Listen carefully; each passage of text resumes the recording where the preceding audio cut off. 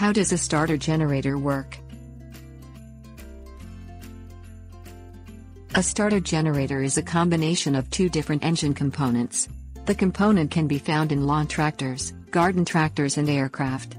The starter component generates the initial ignition, starting the vehicle, and the generator maintains the voltage while the vehicle is being operated. Voltage. The starter generator initially engages because of the direct current voltage sent from the battery of the vehicle or equipment. Once the ignition switch is turned, it closes the contactor or electrical connection, sending voltage to the starter of the component. After voltage gets sent to the starter, the component acts as a small motor. The starter turns, tripping or turning the engine. Voltage is simultaneously being sent to the spark plugs, which ignites the fuel inside the engine cylinder or turbine.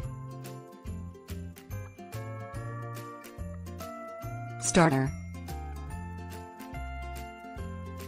The starter part of the component is composed of a stator, windings, armature and brushes. The armature is connected to wires wound in a circular motion making a field coil. Voltage is sent to the coil, then into the brushes and to the armature. As the voltage flows through a series field, a magnetic field is created. The voltage runs through different parts of the coil, changing the magnetic fields created.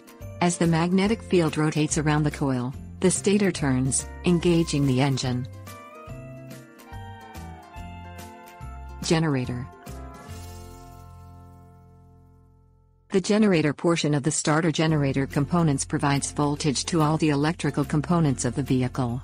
Each electric feature of a vehicle requires some amount of voltage to operate. The lights, PTO, emergency shutoff components, computer systems and other electronics found on aircraft or tractors must be powered. The generator sends the correct amount of voltage to each component, while maintaining enough voltage to operate all the components simultaneously. Troubleshooting. The starter generator has common problems that can develop with these assemblies. The component can generate a certain amount of current, because it has one coil, which can limit the features available on a vehicle. Regular automotive and tractor generators have cooling fans on the components, but the starter generator is enclosed, which can cause it to overheat. If the brushes wear too much and the internal components get out of round, the brush can bounces, cause a break in the electric flow. If electricity is interrupted, the electronic component will work intermittently. Bearings and other components can wear prematurely if the starter generator begins to overheat.